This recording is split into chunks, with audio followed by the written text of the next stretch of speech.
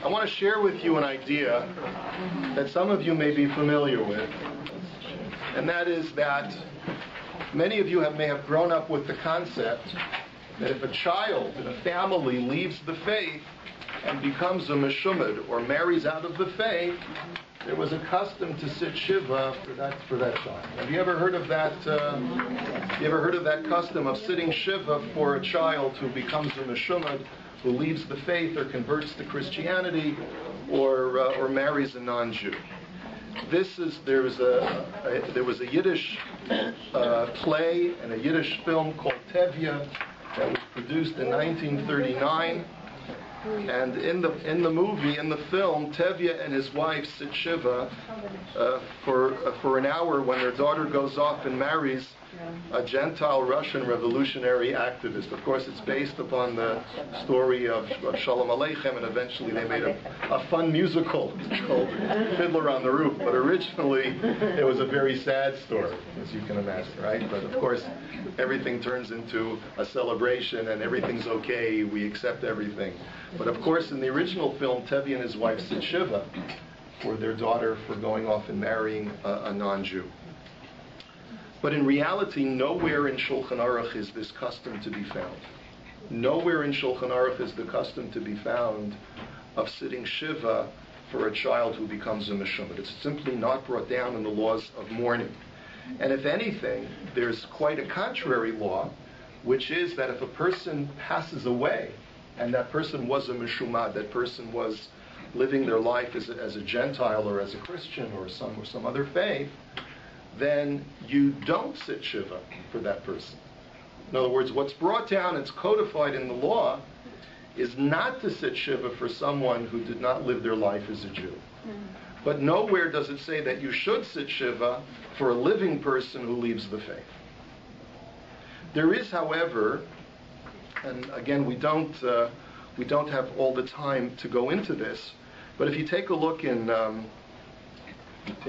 Sefer Chasidim, which is a very early work from Germany, from Rabbi Yehuda HaChassid, from the 12th century, he writes in source number 3, Hameimeres hadas umeis, that if a person leaves the faith and then dies, ein bochin alav ve'ein maspidin alav.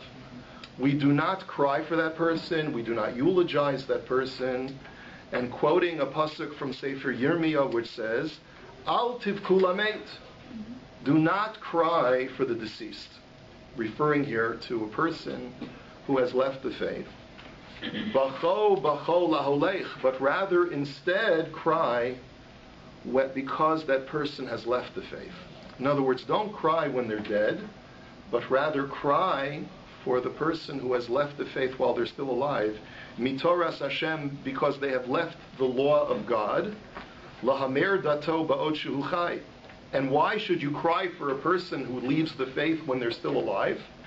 Shema yashuv, thinking that maybe they'll do tshuva. She says, no, kilo yashuv od, because that too will not transpire if we're not careful, because that person may never end up coming back to the faith. And therefore, from Rabbi Yehuda HaChassid, the way that he interprets this pasuk in Yirmiyah is, there's no use in crying for someone who lived a life outside of the faith of Judaism once they're dead, because there's no hope left. There's nothing to mourn anymore. But what you can do is you can cry for someone who's alive and has left the faith, because maybe there's always hope that they will come back. And v'im shav v'meis bochin alav. If, however, the person did tshuva before they died, and then they died, then you can cry for them.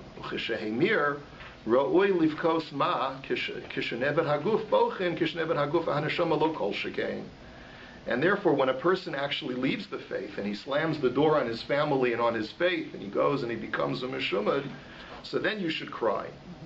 And the reason is because when the body is lost, if that's enough of a reason to cry, so surely when the body and soul is lost, because this person turns his back on Judaism, then surely it's a reason to cry.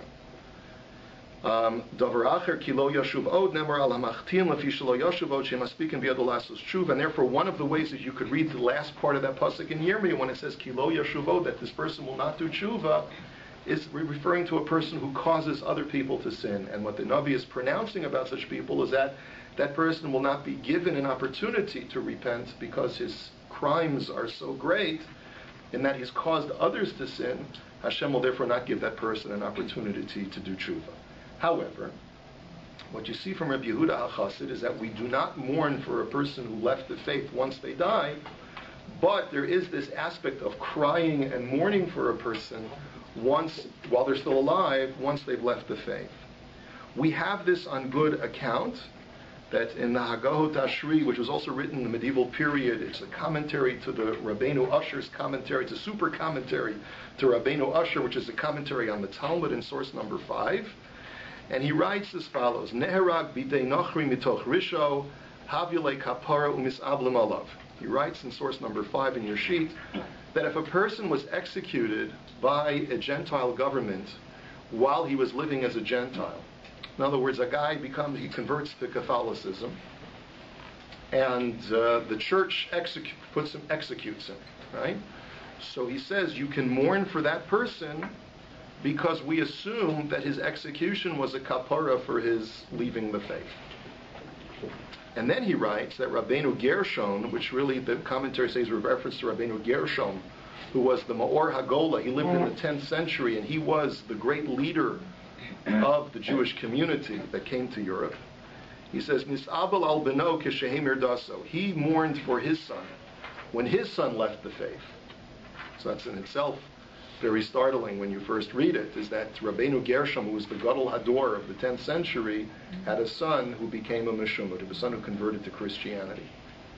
And he left the faith, and Rabbeinu Gershom mourned for him once his son left Judaism. And how long did he mourn for him? Yud Daled Yom. He mourned for him for 14 days. And some commentaries understand that the 14 days was to mourn for the loss of his body and his soul. Twice the amount, like we saw from Rabbi Yehuda HaChassid, twice the amount that you would mourn for someone whose body just left the world but whose soul is intact.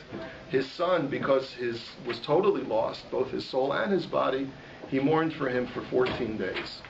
Now the reason why I mention this is because the very same pasuk that Rabbi Yehuda HaChassid quoted to describe the appropriateness of crying or mourning for someone who leaves the faith is brought in the Medrash in this week's Parsha in reference to Esav. It's in source number 4. And it says, Vayozed Yaakov Nazid, that Yaakov prepared a potted food of lentils, and we all know the story, yes? So the Medrash says as follows, Omer lo mativo shel Nazid zeh. Esav asks Yaakov, and he says to him, what's the purpose of this lentil soup? Amar lo shemes oso zakein. He says, because our grandfather Avraham has passed away, and this is the Sudas Havra'ah, this is the mourner's meal. The mourner is supposed to eat round food, like we talked about in the past. So Esav says, Ba'osa zakein paga midas hadin. So you mean to tell me that our great sage of a grandfather, the pious, the tzaddik, that even he too has been met with a fate of death, and that God's attribute of justice has afflicted our great, pious, righteous grandfather as well? So Amar lo hey. So Yaakov said, yes, that's the way of the whole world. No matter how much of a tzaddik you are, eventually you have to die. So Amar im kain lo matan schar v'lo tchiyas hamesim. Esav said, if that's the case, then I don't believe any more in reward and punishment. I don't believe any more in Tchiyas HaMesim, in the resurrection. I reject everything. Now, why Esav rejected this? Just because he had heard that Avraham had died. Avraham was an old man. He was almost 200 years old when he died. So, I mean, this is not like he didn't die in the prime of his life. But something affected Esav by hearing that Avraham had died before having accomplished whatever Esav thought that he needed to accomplish, and therefore he denied God and his entire system of justice. The Ruach HaKodesh Tzovechas, and it's at that moment that a heavenly, the divine voice cries out and says, Al tivku lameis v'al tanidu lo, do not cry for the dead and do not shake your head in mourning. Ze Avraham. This refers to Avraham because basically there's no need to cry for Avraham because he's gone to a far better place.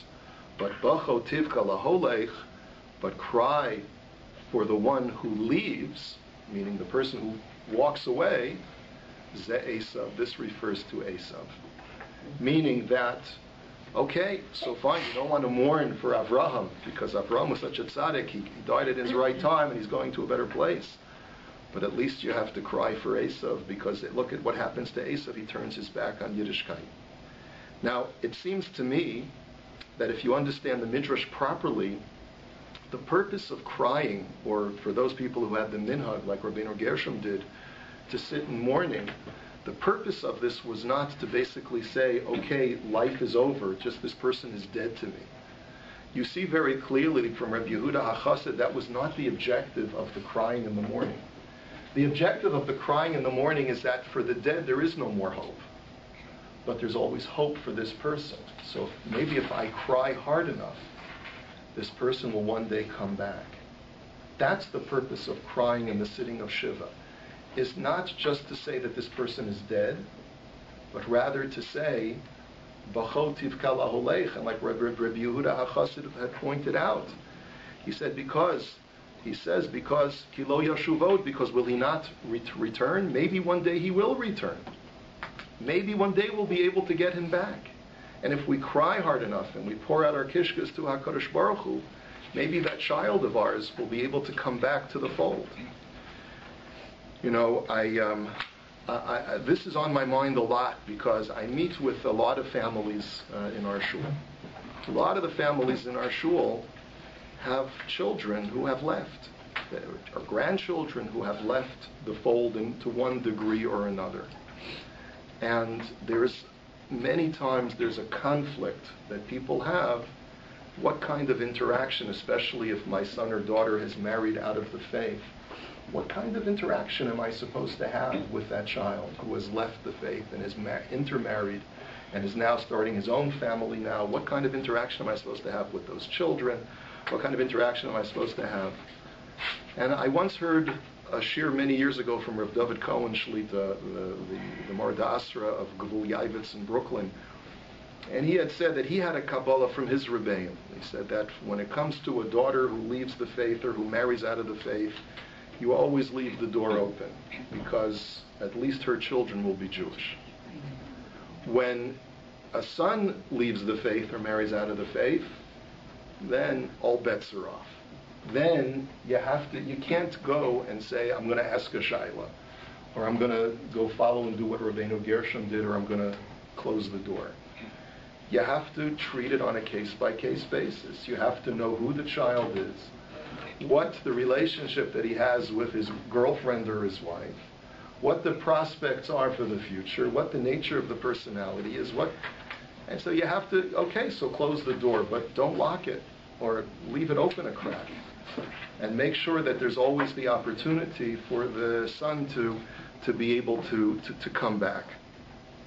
Esav had the opportunity to become a Baal Tshuva. We're going to read in a couple of weeks that Yaakov Avinu was criticized. You know why he was criticized? Because he had the opportunity to keep the door open for his brother Esav, and he slammed the door shut.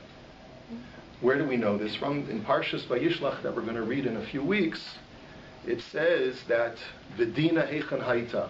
It says that when Yaakov was traveling, it says he took his wives and his 11 sons. So the Medrash asks, Rashi quotes the Medrash, where was Dinah? So Rashi answers, he locked her up in a box because he didn't want Esav to place his eyes on her, but that was an Avera. That was a sin on Yaakov's part.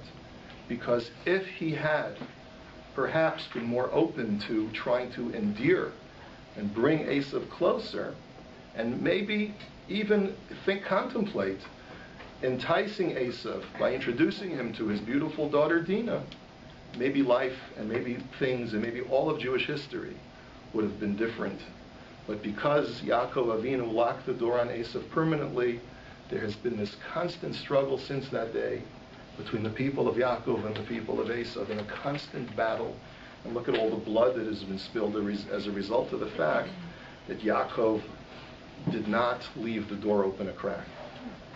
We have to remember that the customs of past generations don't always translate well to the world of today. It was okay for our grandparents' generation to sit shiva for a meshumad who left the faith, and for Tevye to sit shiva for his daughter.